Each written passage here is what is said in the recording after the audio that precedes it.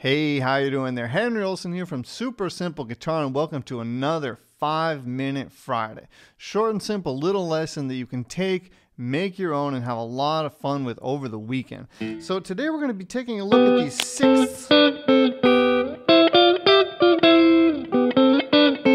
I'm going to be showing you how you can take any major bar chord and go straight from that bar chord and create really interesting and recognizable and memorable licks straight out of that chord using this technique, okay? So if you're interested in learning how to do that and, broadening your musical vocabulary, stay with me.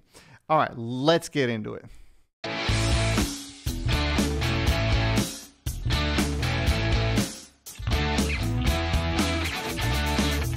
Welcome back. So before we get into it, just so you know, I have a free tab for you that's going to have a couple of examples showing you what you can do with these moving sixths, and you're also going to get a copy of my picture chord book in case you don't know how to name these chords. For instance, this is a G major, this is a C major, this is a D major, and so on. If you don't know how to name them, and not just this shape, but all kinds of other shapes that are movable, those are all inside of the book. So if you want to get that, it's totally for free. There's a link for that under this video, okay, or above it, depending what platform you're on, okay? So let's get right into it. So I'm going to start off on a C major bar chord, right? And what you're going to do is you're just going to visualize this box, but with a couple of notes removed, actually all of them except for these two. And that's giving us what's called a sixth interval. They're a sixth apart. You don't need to understand any musical theory for now. Just know that they're a sixth apart.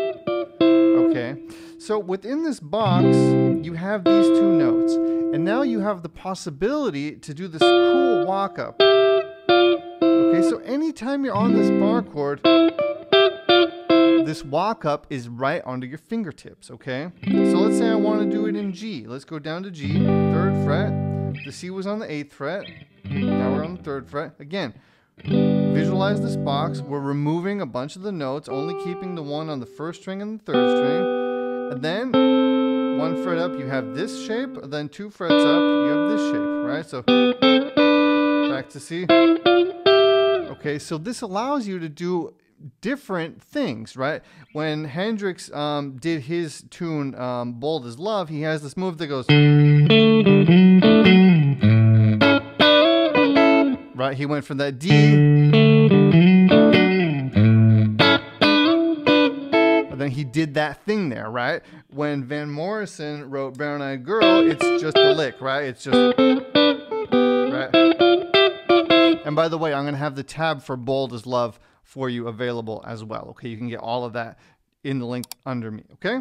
So, yeah, let's now think about a couple of cool things that we could do with this. So the first thing would be, if you're playing this chord, you could just go do a cool little walk up. So if it's on a G, if the song is playing a G, you could go in there and go and just do this cool little single note thing. And then if it goes to a C, then if it goes to a D, and then back to G, right? Because this is the octave. I can't play that bar chord there, but you could get that, right? Okay, so that's one cool thing you could kind of do with it. Just play single lines. Another thing you could do is, kind of in a strummy way.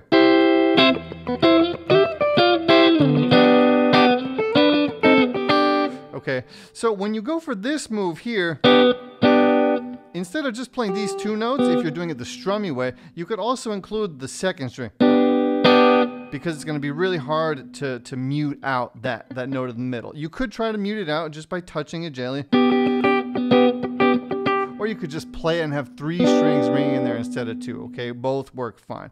Then when you go to this next shape, it's going to be a little easier to mute out because you can use your middle finger to just touch that string gently, okay? So you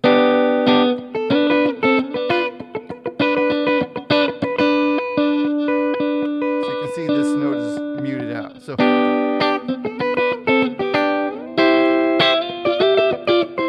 again, that's straight out of that bar chord. D, C,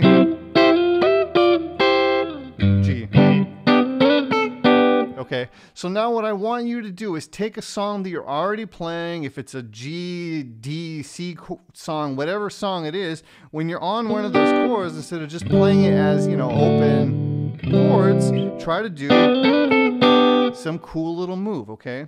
And again, in that tab underneath, I'm going to have a couple examples that's going to show you, you know, like the typical walk up and that thing that I did. Those are both tabbed down for you. And you're also going to get the Boulder's Love. So practice those, and then also try to take a song that you're already playing, and if it's a G chord in the tune, then try to do something cool with that, right? And it doesn't have to be the exact walk up. You could start here, or you could even start here. So if it's on the G, you could go and walk into the G from there. Or if the song is playing a G, you could start here and start here, slide in here, then go here, right? So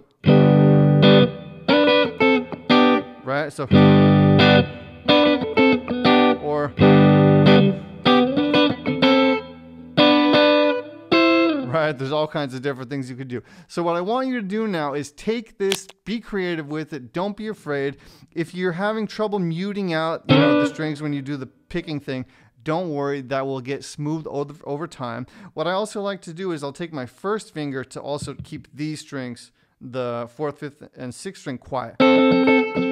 So this finger is muting out the 2nd string, and this finger, my first finger, is muting out the other strings. When you go to this one, you could try to use this finger to mute these out, or you could even try to use your thumb, which is a little bit harder. So again, it's a game. You know, I'm not perfect at this either. You know, we're all still trying to get better. You know, even I struggle with these things, keeping everything nice and quiet. So don't be hard on yourself.